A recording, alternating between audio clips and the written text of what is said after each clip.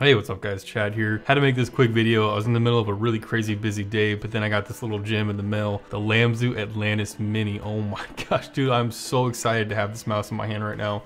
It feels incredible. The regular Atlantis was a little bit big for me, and the hump on the middle back would kind of like push into my palm when I was trying to fingertip grip with it and like tuck the mouse into my hand. And luckily this one does not do that at all. It's like the perfect size for me.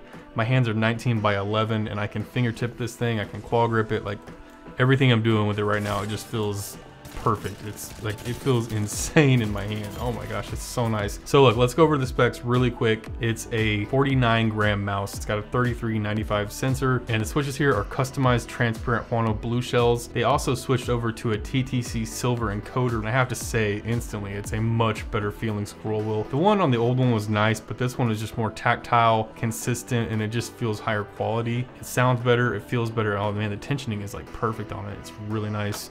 The size here is 117 by 63 by 37, and it's got 70 hours of battery life. So in the box this time around, you get some small PTFE dots if you want to try those for feet, and then you get the large Zowie style PTFE feet.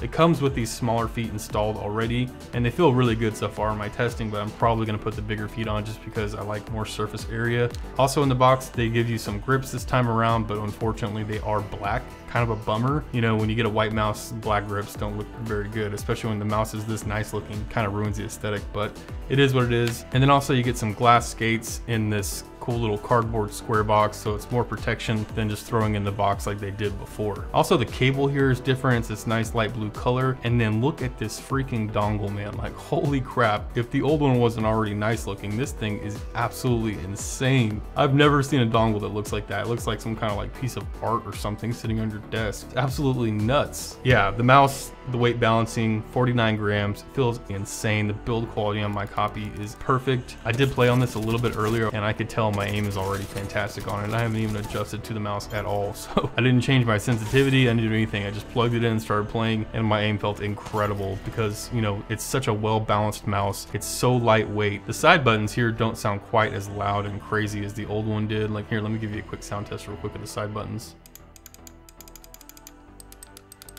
That's the old one, here's the new one. Sounds more like a normal mouse now in my opinion, and I kind of like that it's not quite so loud. All the buttons feel insane on my copy. I think buttons 1 and 2 are actually tensioned even better than the old Atlantis, which is really impressive because these felt so good already. Let me see how they sound here. These are the old ones. Here's the new one. Yeah, a little bit more crisp, a little more poppy, a little more tactile, which is good. I mean, all those things are really good. It feels nice, sounds nice, really satisfying to use. I can't wait to get like some playtime on this mouse. But yeah, that's all I have for right now. Just a quick unboxing, checking out the build quality and QC and stuff. If you guys have any questions or anything you want me to cover in my long-term review, drop them down in the comments below, and I'll try to throw it in the video for you. But yeah, thanks for watching. I'll see you guys next time.